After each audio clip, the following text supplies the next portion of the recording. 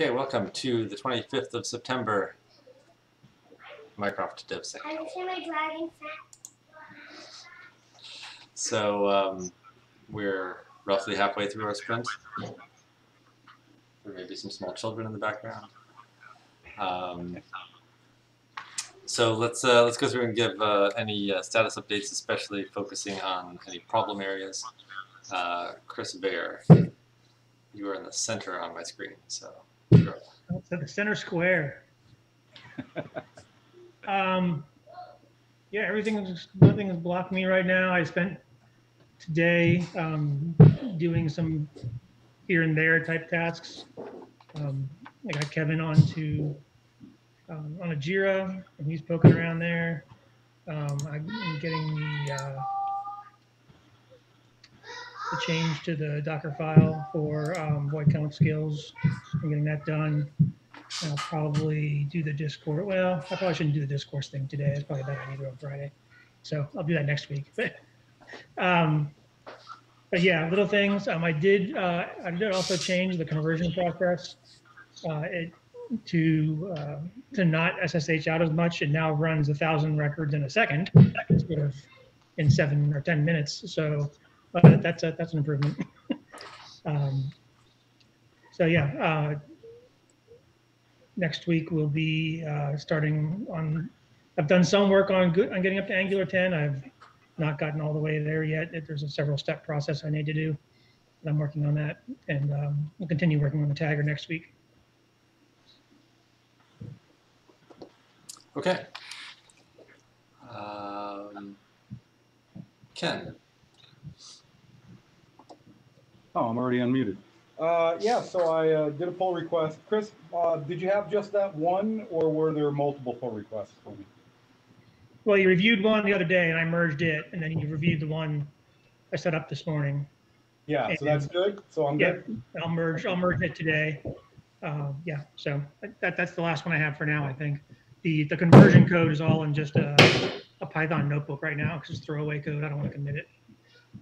Okay. All right, so I did some pull requests. I also got the my Pi 4 just now flashed with the Mycroft image, the Kivy image. So I'm going to go and run some tests on that. And I also got a chance to look at the VF control USB commands and sent an email to you, Michael, regarding the GPIOs and the I2C bus and the X5 bus are all available through those commands. So that makes it a lot easier. Really, the only issue outstanding would be interrupts over the USB port, and that's not absolutely necessary to get everything working. So I think we're good if we choose to go that route in the future. Yeah, and that's where I'm at. Okay, great. Guess. Yeah, I went on a bit of a PR closing rampage and got our core at least down quite significantly. We're now at 20 open PRs with only a small number from prior to 2020. And yeah, the roadmap stuff that I posted in chat, which was halfway through responding to Michael's comments. So I'll finish that up after this meeting. I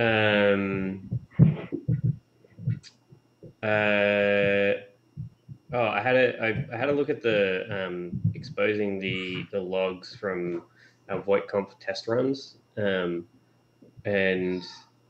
Chris, interested in whether you think we should go that deeper route. I don't know if you got the message on the ticket. Yeah, I like the idea of being able to show the logs for each test, related to that test. I think that's a really good idea. So if we can figure that out, I think that'd be awesome. Otherwise, you got to dig through thousands of lines. But yeah, we'll see. It's worth a look, I think. So essentially, the Allure reporting framework that we use they have an attachments feature, and so you can attach either just strings of text or attach actual documents, like specifically to each test. And so we could theoretically attach at least a portion of Mycroft's logs to the test where it failed, and so you can kind of see, or just attach the entire log. Yeah, the trick's going to be parsing the log and figuring out what what part to put with what test. Yeah. Anyway, so I'll see if I can figure that out. The backup plan is just to attach the entire logs package the entire logs up with the Allure output, so that when they get pushed across to the reports host, then that goes along with it, and then we'll just provide a link in the PR comment or in the email or something. Or I guess we could upload it to something like 0x0.xt that we use for some other things, which is just like a paste bin type thing. But we shouldn't need to do that.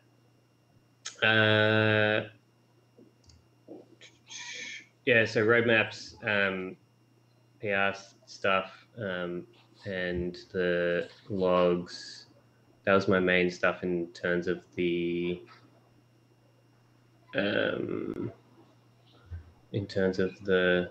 I also did we did the Mark II update. Oh, and another blog post about our coming partnership with TalkSocket. That's what they're called, TalkSocket. So that should go out today, theoretically. Anyway, and reviewed a bunch of PRs and found some bugs and fixed those. So that's me. Okay. So is there anything in particular that you're waiting for from anyone else at this point? Have you gotten enough feedback on your roadmap and... Well, in terms of the roadmap, I guess if anyone has opinions, then jump forward. Otherwise, I'm just going to keep moving forward with it. I think, so specifically about your stuff, Michael, I feel like the ability to add separate boards for sub projects, I think is really good, and I think we should use that where there's a bigger piece of functionality that's going to obviously have multiple parts to it. I feel like the community versus internal team, like splitting out two roadmaps for an internal roadmap and a community roadmap, kind of creates more distinction than is necessary at the moment. There is a label that's applied to any PR or issue that's like help wanted, and so that kind of indicates that either someone's working on it and would like additional help, or no one's working on this at the moment, so it's available for people to pick up. And so in terms of if an issue is being worked on by me, or if an issue is being worked on by Jarvis or by OK or another community member, I don't know that we get a lot of benefit out of splitting that onto a separate board. Okay, yeah, it wouldn't necessarily be a separate board. Maybe it's just a different column, or maybe maybe it's a label, like you said.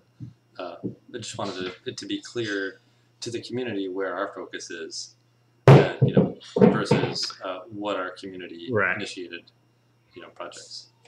Well, and that's kind of intended with the so one of the columns is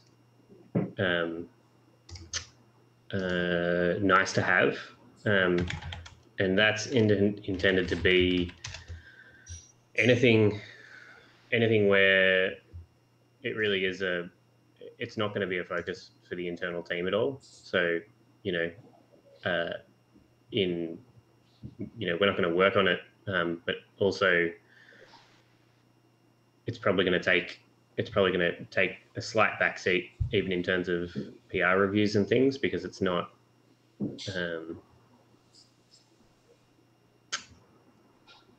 there's just other priorities where if we need to review PRs, then we're going to get to those first. And I know that it's a really hard thing too, because obviously people are putting a lot of work into different things. Like, there's a guy that's been porting things over to Windows, which is huge, and he's been making a lot of really good progress. And so I really do want to get to everyone's contributions, but there's just a limit to how much we can do in a day, and so we need to stay focused on the things that are going to get the Mark II out the door, and then get to Windows support when we can get there. Would that be a separate repository? Well, it spans precise and a bunch of repositories. It's just he's sort of created a central issue for porting Mycroft to Windows within the Mycroft core repo. So it's just sitting there for the moment. But yeah. Okay. All right. Well, thanks for that. I'll take a look and give any further feedback as you make progress on that. But I like what I've seen so far, so I think that'll be really helpful. Cool. Well, and I think it's going to keep evolving over time. Like, they're all living things. All right, Derek, do you have any updates for us? Yeah, sorry, no video. I've got some internet issues today for some reason. Yeah, so I got a couple things that I've got in review. I just sent an invite today for Chris. You may not have seen it yet, but let's try to meet up maybe Monday to review the GUI based on the changes we talked about for the first round of the tagger. Sorry, the GUI tagger. And I've had a little progress on the sourcing side of things. I got the DSI display quoted at $20, which is what we're using right now. So one of the things we've been discussing was, we can save some money if we switch to the DPI, which uses the 40-pin GPIO, but uses almost all of it off the Pi to drive the display. You can get a display around $11, $11.50 or so if you go that route. But it's not just plug and play like the DSI is, which is quite nice about the DSI. You just plug it in and go. There's no setup at all. But with the DPI, not only do we need some converter boards and such, there is going to be some amount of software stuff and hardware stuff that needs to be done to get that to work. It all seems to be fairly well documented out there, but it's still not just plug and play. So anyway, that means I think that kind of helped us decide with sticking with the current design for a little bit longer and using the DSI and not moving over to DPI right away and saving that as a cost savings change in the future. I'm also making some good progress on the speakers. I should be getting like 20 samples of those in a couple of weeks. If you guys recall, the speakers are kind of expensive, like $11 a piece. I kind of halted a day or two on printing the first FDM design because of this discussions we were having of possibly moving to the DPI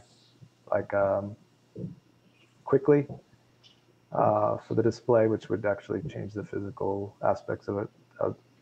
Not a huge amount, but enough that multiple parts would change. But now it seems like we're going to stick with that. I'll get back to printing more devices or more parts to finish that first prototype. Looks like Chris has a question. Oh, yeah. Just when we say like moving in the future, changing in the future, just to 100% clarify, we're talking about after all the Kickstarter backers, all the Kickstarter Mark IIs have gone out, right? Correct. I This think is like yeah. a future revision. Yeah, cool. Yeah, that's kind of the Michael question. But yeah, there's like he talked about that in our Mattermost chat. There's kind of a point where the cost savings versus the NRE are going to make sense. But it looks like he kind of speaking for you, Michael. Like you kind of crunched the numbers and thought that was okay to put off for a while. Yeah, I just wanted to also make it clear for people that might be listening along from home. You know, we're not going to change the display in 2 weeks. Right. Yeah. I mean, the thing for us, and also we're kind of discussing there too, is that means we're going to have 2 enclosure versions potentially in the future. One that has a set up for DPI and one set up for DSI, and maybe some other little things between the enclosures that are a little different. But we'll cross that bridge, I guess, when we get there. So yeah, that's there's a lot of other things we talked about too. Maybe Michael will probably fill us in on that on the hardware side. But for me, it means I get to go back to the version I was working on without heavy modification. So that's good for me. Yeah, so that's about it for me. I don't think I'm really blocked by anyone. Did I see that we got Kevin into that? I thought I saw a comment. Yeah, he's in Jira now and poking around. He's already commented on a few things. I pointed him to the Mark II project and to the Mycroft board, so he knows what's going on. So hopefully, I told him a lot of the stuff he was doing is probably assigned to you, Derek, right now. So to feel free to assign himself the stuff that he's doing instead of you, that kind of thing. Yeah, cool. Yeah, maybe I should meet with him and talk about some of this stuff. Okay, cool. Well, yeah, that's it for me. Unless you guys have any questions on hardware front. My only questions on that front are, the status of getting the BOM put together and getting price estimates or quotes for the various pieces. Where are we along on that front? I'm doing pretty good on like the purchase parts, but the plastics are still there. That's just kind of a ballpark estimate. And I'm waiting for Kevin to put in his latest estimate. I think that was also kind of just a bit on hold until we decided how we were going to do the third spin.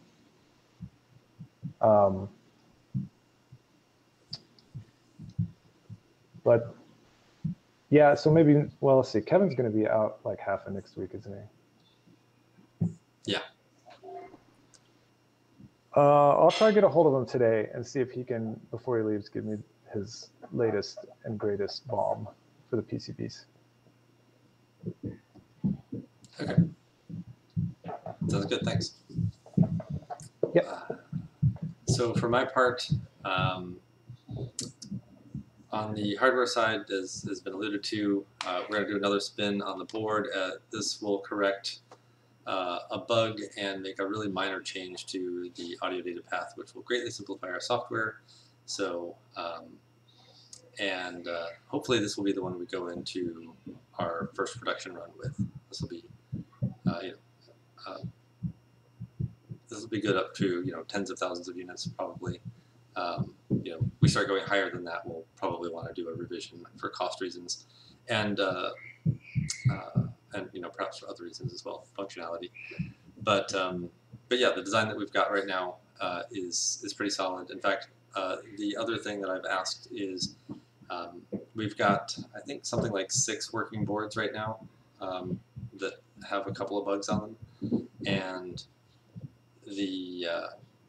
so I've asked Kevin to take a look at reworking those boards so that we can get them up and running maybe by next week at full functionality, with the amplifier fix, which is really just swapping a couple of capacitors and running a couple of wires from the XMOS over to the sound card to enable that data path so that we're without having to send dual audio streams over the USB.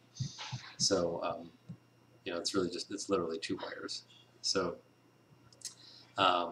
if he can implement those and they're stable enough to work with, then that'll be great, because then we'll have boards that are exactly the equivalent of what we will be making in volume.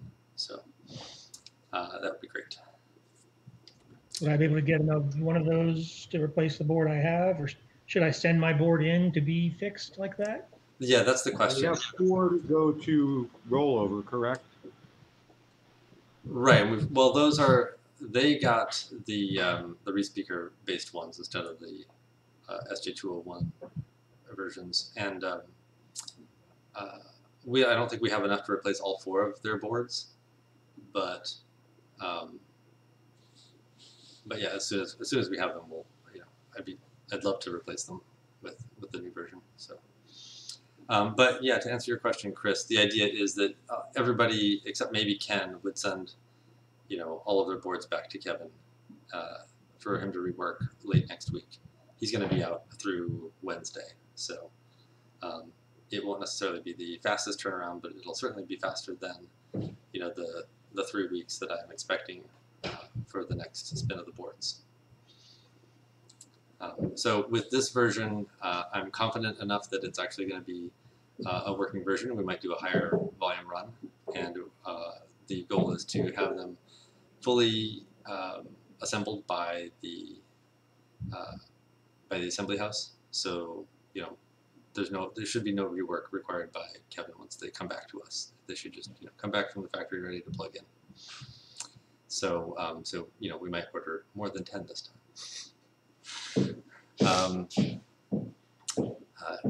Josh has been experimenting with some pretty exciting TensorFlow accelerator units. And one of the neat things about the current design is that you can just plug one of those into the USB slot, and it'll be available to use. So he's been playing around with that. He's got TensorFlow Lite working on it, and he says it speeds things up by 30x. So that's pretty cool. That won't be incorporated as a baseline part of this design, but certainly it's a pretty low-cost option for people to add in if they want to play around with some extended functionality.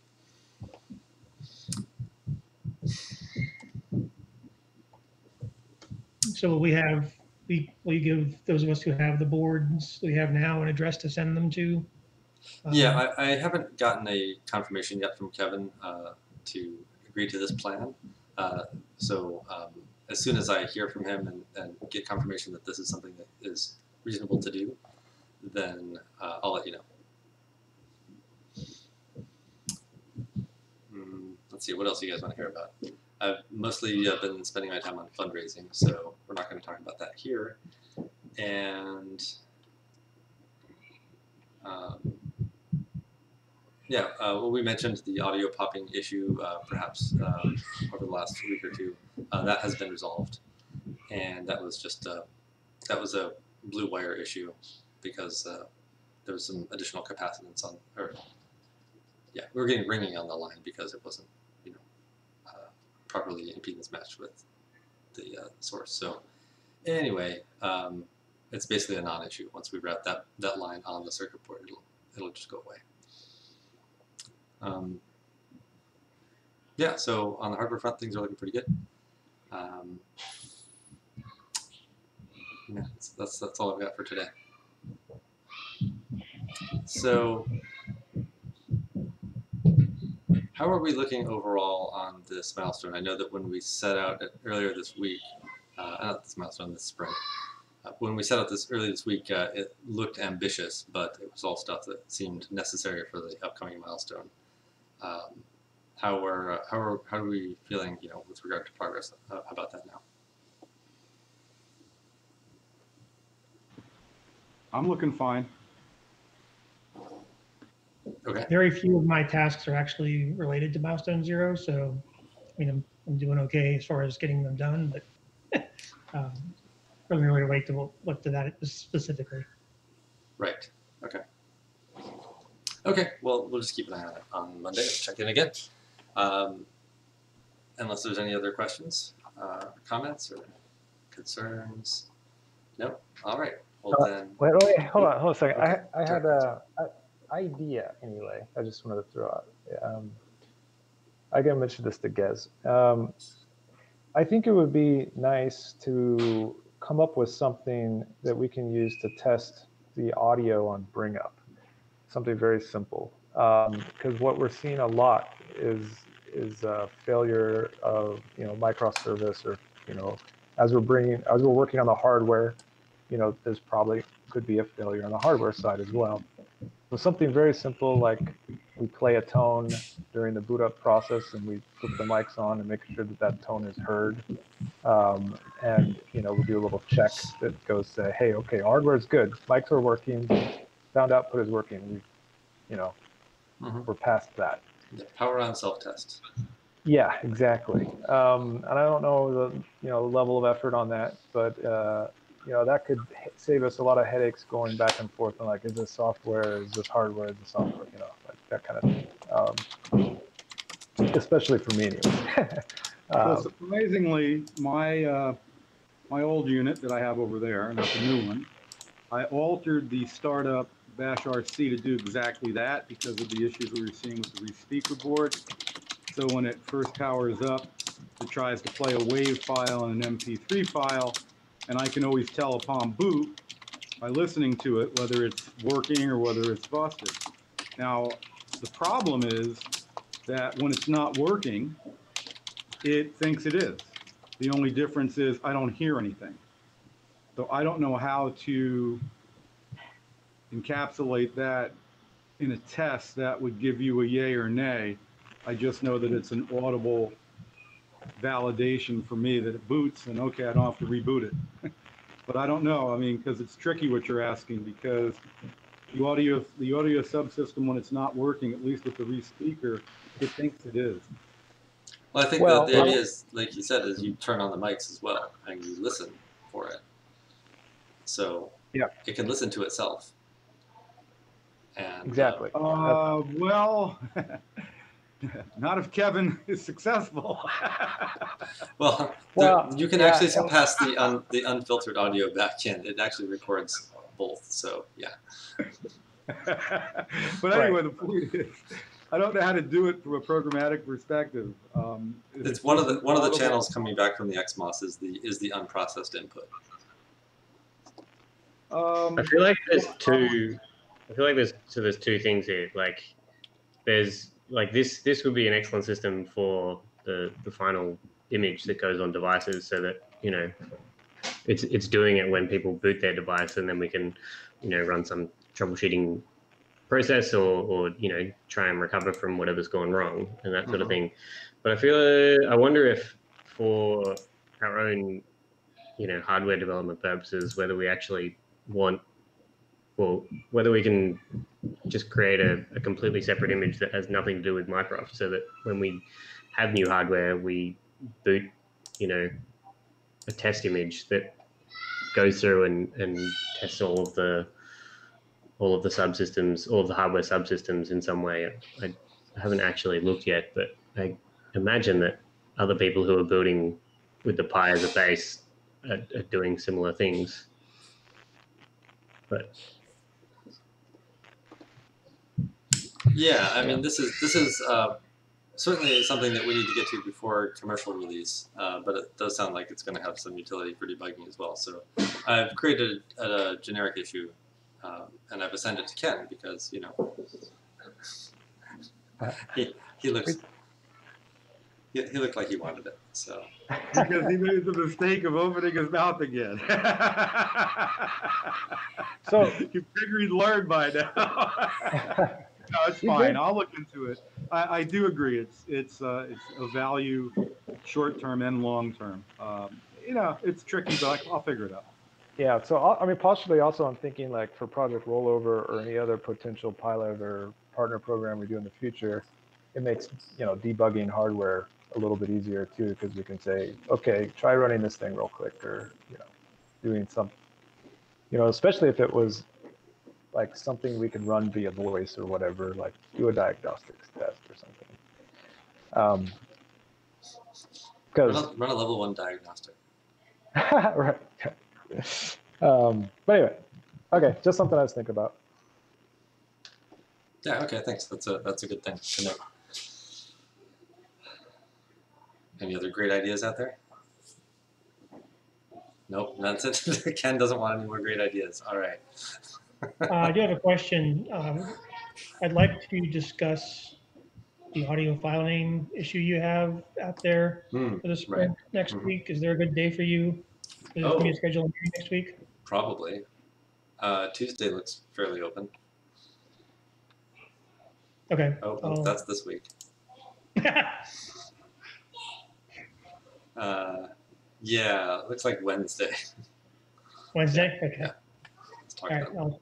I'll try to get something scheduled for them. All right. Okay, great. Well, thanks everybody. This is a semi-great idea, and I'm using it right now, and it's working pretty well. So I found an extension for Chrome meetings where if you're muted, you can press the space button and you get unmuted so you can talk. So it's like a push to talk feature. So far it's working out pretty well. Y'all want to try it? It's out there in the Google Chrome store, but I've not talked over my mute button yet today. So so that's progress over other meetings. Yeah, that's a good tip. Thanks. And I sent out the links for a couple other extensions that I thought we might want to try. One of them being this closed captioning system that might make Emily's job a little bit easier, or perhaps redundant, to free her up to doing more interesting things than writing down all the gobbledygook that we say. And the other one was this one that I've seen you guys using, where you can raise your hand or give a thumbs up to something. If you've got something to say during while somebody, especially myself, is just blathering on. So yeah, I think we all need to have that installed to see those notifications come through. I think that's how that works. Not really sure. Does everyone see my hand being raised right now in the lower left I corner? think you have to have it installed to see it, not everybody. So like I can see yours because I have it installed, Right. but you don't have it installed, you won't see it. Okay. Gotcha. All right. Yeah. So I encourage everyone to install those so that we can use those. But if you don't have it installed, then at least I do. And so if you're having trouble like getting your voice heard, you can install that, and hopefully that'll be a little bit more noticeable. Right. Yeah. So So thanks for that tip, Chris. And yeah, and check these other extensions out. So yeah, that's it. So I guess everybody have a great weekend, and I'll talk to you on Monday. Oh, we can Talk to everybody on Monday. Yes.